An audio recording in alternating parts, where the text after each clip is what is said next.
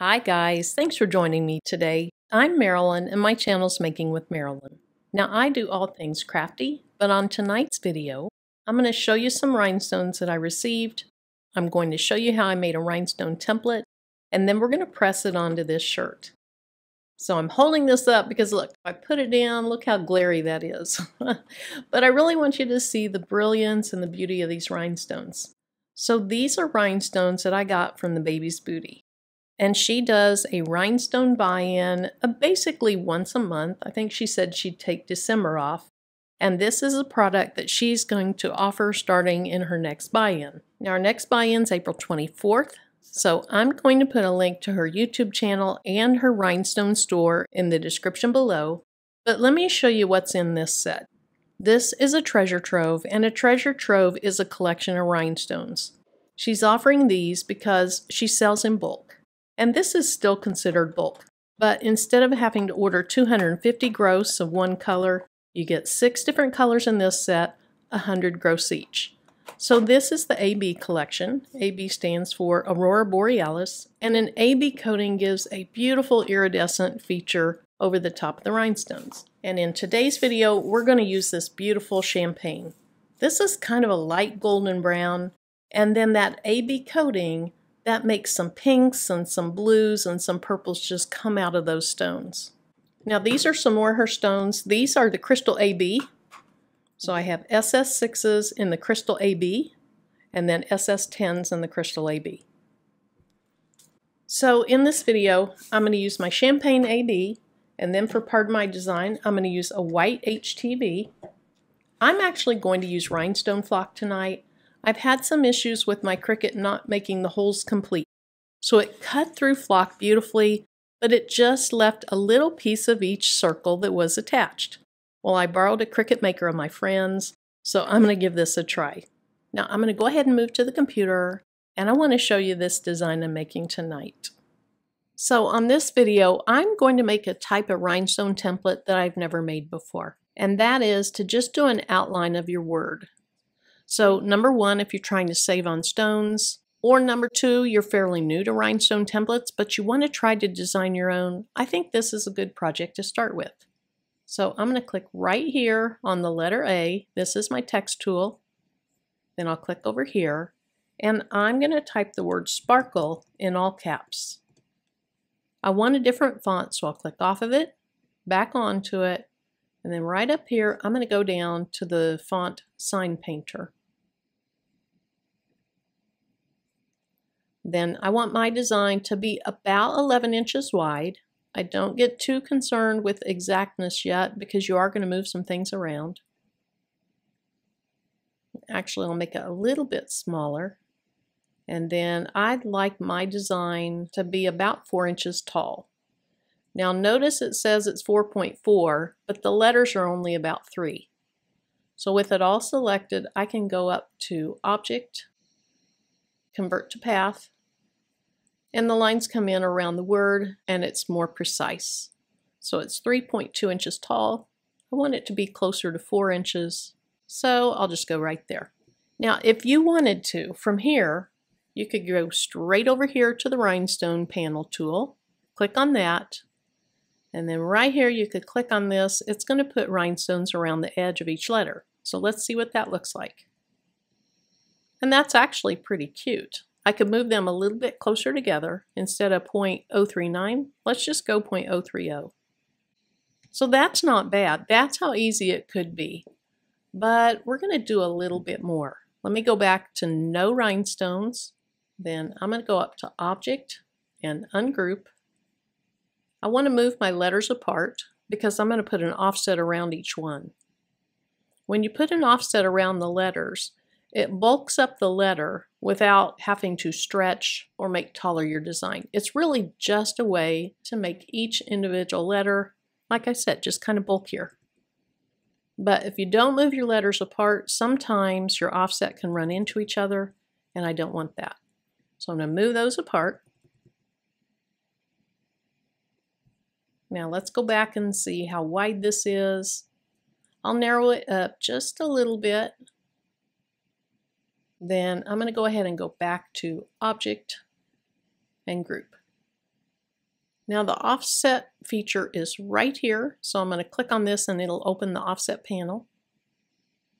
And I'm going to do an offset, not an internal offset. Right now it's at 0.068. That's what I used last, and that looks pretty good. I think I'll go 0.07. Then to keep that, you have to say apply. Now I can drag my original word off. I can just save it down here in case I might use it later. I'll click back up on this part of the design, and actually, even though my word was grouped, each one of those is individual. So I'm going to select all of them, go to offset, and group those back together. So now let's go back to that rhinestone feature, put them around the edge, and that's really cute. Now I see two of them are touching down here, so I'm going to go to Object, Ungroup. Now I can move each letter over by itself. So I'll move that off of that L. I think the A and the R are kind of close. Let's just grab those three, move them to the left. I'll grab those two, move those to the left. And then I'll take this S and move it over. All right, so let's see how wide my design is. It's 11.2. That wouldn't be a bad size, except I only have about 11.5 inches of flock. So I really want to keep mine at 11. So what I'm going to do is just drag this corner in. Notice it changes the numbers of rhinestones. Right now I'm at 5.75. If I pull it in some more, I'm down to 5.58. Okay, let's make this a little taller. And then I still think those could be separated some. So I'll go back to Object. Okay, so it is still ungrouped. Okay, I'll click off of it, back on it, move my E over, move my K over, or my L, whatever I just moved. We'll move those a little bit to the left. And you can just keep playing with your letters until you like the spacing.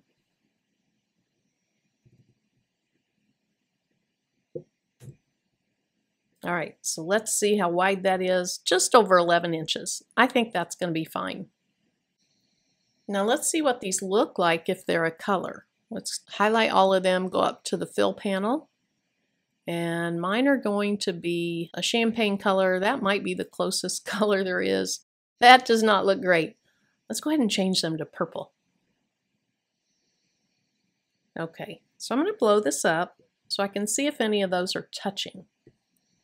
You don't want your rhinestones touching, because if they are, you're going to have a problem cutting your flock or your cardstock, whatever you're using as your template material. Okay, they all look pretty good. I see one thing I'm really not that fond of, and that's how this goes out like that. I think it would be streamlined and look better if they were just straight. So this is not necessary. This does complicate things, but I'm going to click on this A. I'll go back to Rhinestone panel, and I'll say Release Rhinestones. Notice how it makes each one individual. So I'm just going to go ahead and click that one and delete it, and then I'll move this one up into place. And then I can either just drag these, or I can click on it and use my up arrow or my side arrows, my down arrow, whatever's easiest for you.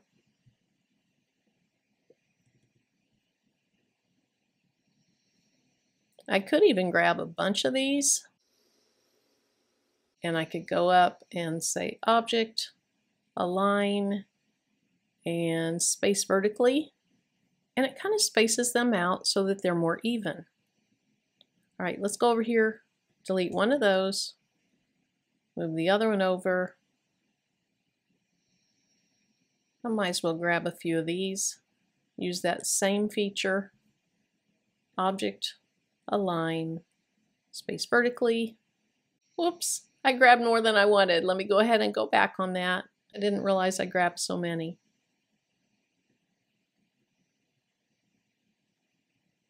All right, let's see if this works out better. Now, I'm going to hold the Shift key down and add a few more to it. Then Object, Align, Space Vertically, and it spaced them out a little bit. I just think that looks a little bit cleaner.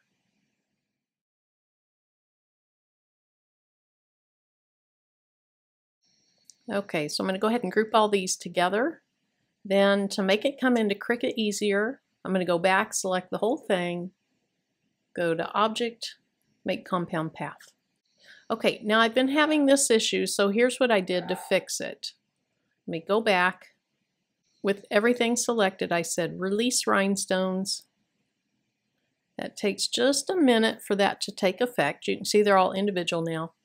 Then I went back and I said Object, Group. Then with them still selected, I said Object, Make Compound Path. And that fixed it. I don't know why, I don't know what that little glitch is, but I did have to go back to the Rhinestone panel, say release them, then group them, then convert to the compound path. So if you're having issues, try that. So now I'm going to go ahead and save this, and I want to save it with my measurements. So I'll say File, Save As. I want to save it to my hard drive, and I'm going to name it Sparkle 11.228 X, meaning by 3.972. And putting the dimensions in the name of your file is very, very helpful, because when you take this into Cricut, it's probably not going to be the right size. Now I want to save this as an SVG, and then I'll say OK. All right, I'm going to do the rest of my design in Cricut. So let's go ahead and close this out and open up Cricut. I could make the whole design here, but I'd rather just do it in Cricut. It's easy, it's fast, and so that's what I'll do. Now that I'm in Cricut and I have a new canvas open, I'm going to say Upload, Upload Image, and then I'm going to go browse my desktop, find my file, and bring it in. Okay, it's right here, so I'll just say Open. It's already in SVG, so now I can just say Upload. Then I'll click on it and I'll say Add to Canvas. Now one thing I'll need to do is go ahead, because I didn't realize I still had this word on it. Let me hit Ungroup. Then I'll go ahead and just delete this. Then I can see what the dimensions are of the word sparkle. And you can see that came in way too small. The width of that was supposed to be 11.228 and the height was supposed to be 3.972. So with it selected, let me go up to the width. And I'm going to change the width to the correct width, which was 11.228. Now when I hit the return button, this should change, and it should change to approximately 3.972 tall. So let's see what happens. Okay, and it did. That's just perfect. So let's go ahead and finish out this design. I'm going to click on Text, and then in all lowercase, I'm going to type the word "like you mean it!" exclamation mark. And then I'll come up here to where the fonts are, and I'm going to type in the word sign so I can find Sign Painter. And there it is. So I'll drag this to about the size I want it. Let's go a little bit narrower, and then I'll unlock the proportions, and I'll make it just a little bit taller. Okay. So each letter, each regular size letter is about an inch tall. Let's go just a tiny bit taller than that. Then, so that I don't have cut lines in between, let me show you what I mean. Let me turn this just a white color. See all those cut lines? So that I don't have those, I need to go right here to Weld, click it, and they go away.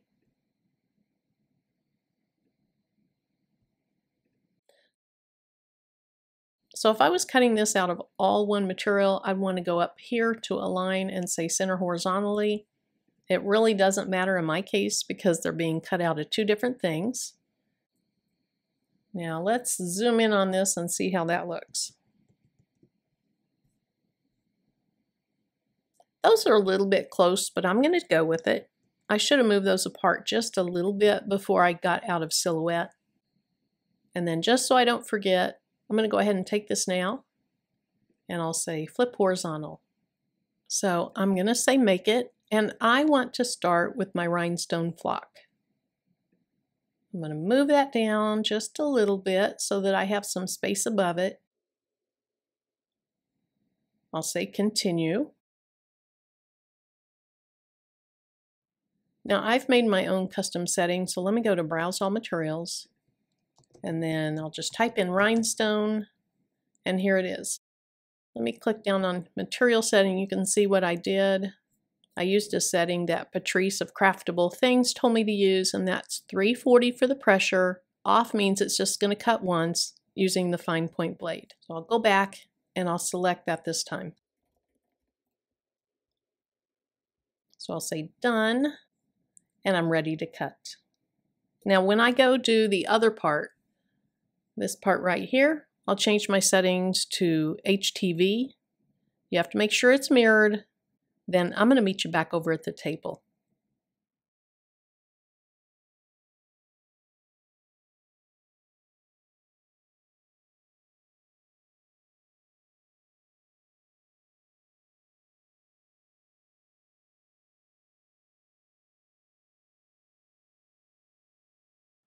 Okay, so here's my rhinestone flock. Now I cut it without the backing. And so hopefully almost all of the little pink dots are left on my Cricut mat.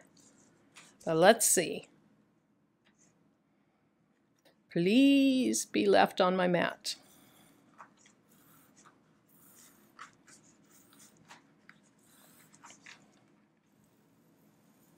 Look at that. Oh my goodness, I have never had this happen before. Now I did use a fairly new Cricut mat. I thought maybe that would help in keeping those little flock dots stuck down.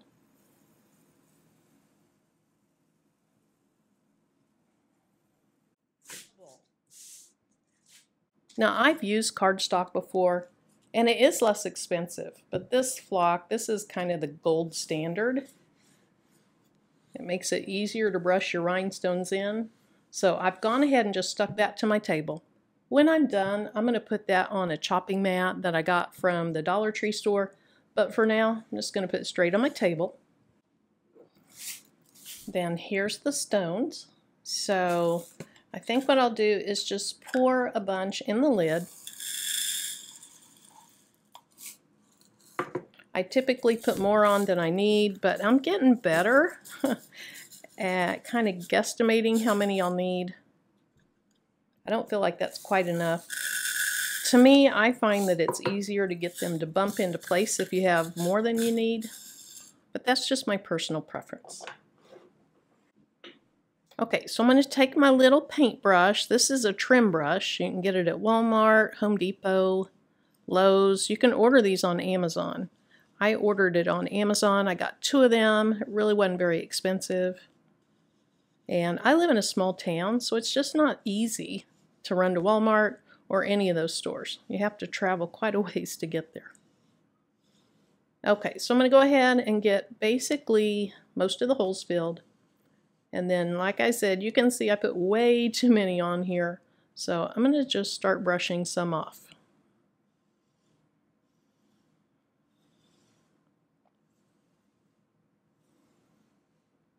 Then after I brush them off, I can use my little wax tool, fill any of the holes that don't have rhinestones in them, and then look for any that might be upside down.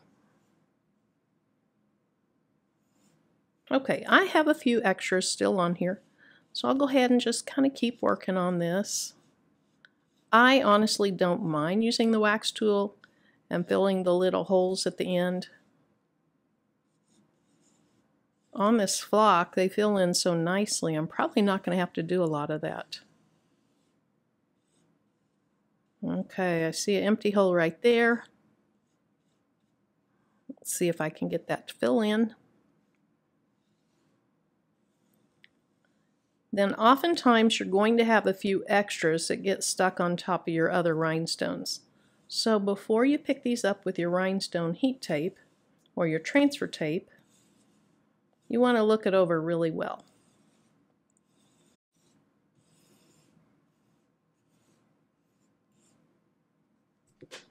So at this point, it's easier to me to just start moving them with my wax tool.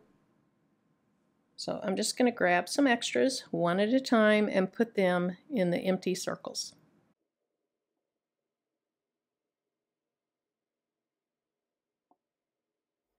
Now I have an extra one here, so I'll just grab it, move it up to where I need it.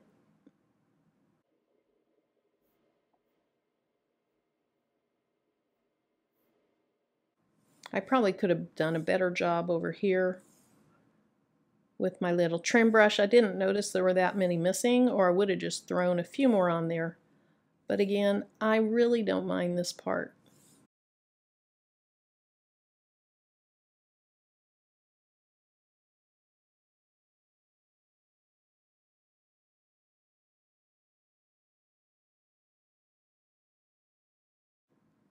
Okay, so obviously my eye was drawn to over here. I was really focusing on that. Had more circles over here unfilled than I really should have, but I don't mind moving them one by one. So I want to look this over really well, look for any extra rhinestones, look for upside down rhinestones, and then look for holes that still need to be filled. Okay, I think that's good. So let me move these extra ones out of the way, because when I put my hotfix tape down, I don't want to accidentally grab some extras. Now you can do it either way. This hotfix tape can be bigger than your flock, but if it is no bigger or no larger than your flock or your cardstock or whatever you're using, I think that's easiest. That way it's not sticking to the table. So I'm just going to peel the back off the front. Then I'm just going to lightly hold this with my fingers. I have it bent up, kind of like a taco, not quite that steep. And once I start going down with it, I have to just commit. If you put it down and pick it up, you're going to move your rhinestones, and it's just going to mess up your design.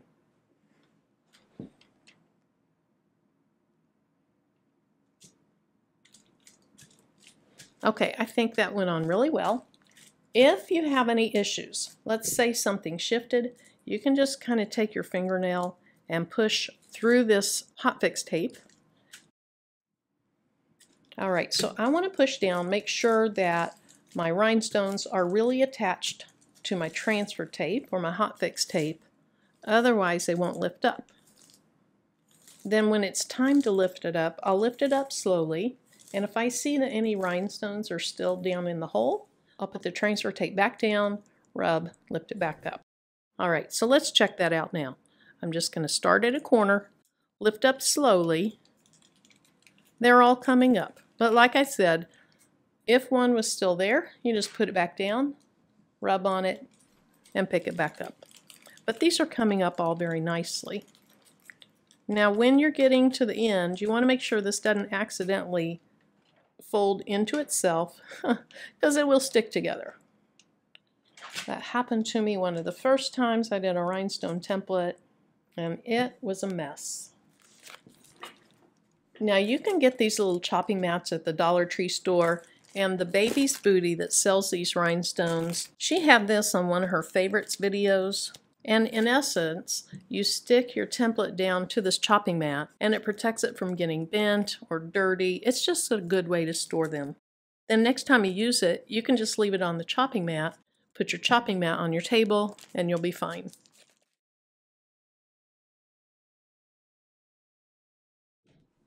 Now I don't think I recorded this being cut, but this is the other part of my design, the heat transfer vinyl. Typically this weeds just super easily.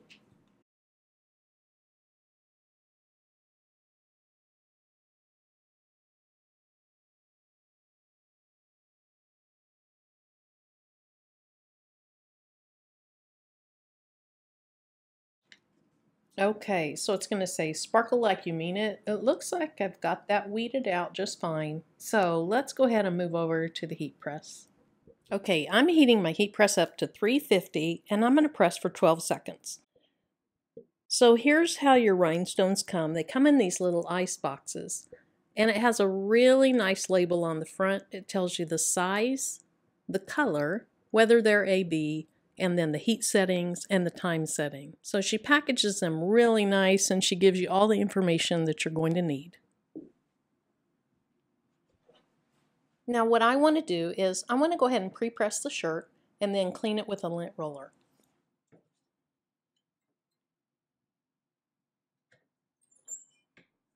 Now pre-pressing this for a little bit does two things. It helps flatten it out, and then it helps remove any moisture that might be in the fibers.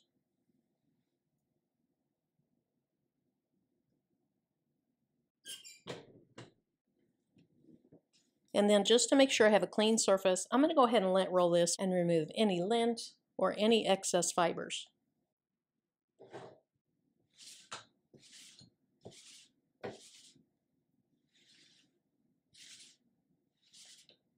Now remember, we have two layers. We have the rhinestone layer and we have the HTV. HTV is thinner than the rhinestones, so it really needs to be pressed on first to get good pressure. But to know where to put it, I really need to put the rhinestone template down. So let me just go ahead and get these situated where I want them.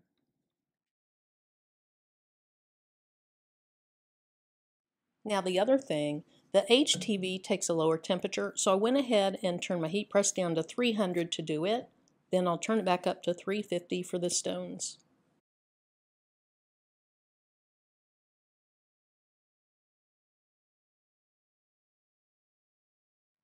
Now while that's heating up, I went ahead and trimmed down the bottom part of my hotfix tape because I didn't want it on top of my HTV because I think it would leave a little indentation in it.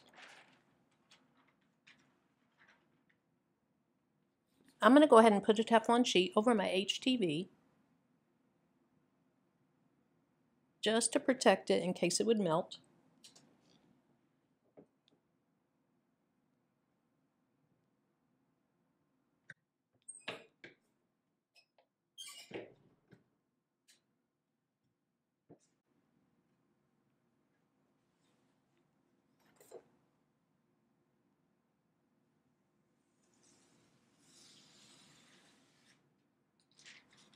Now don't just wad this hotfix tape up, you can reuse it.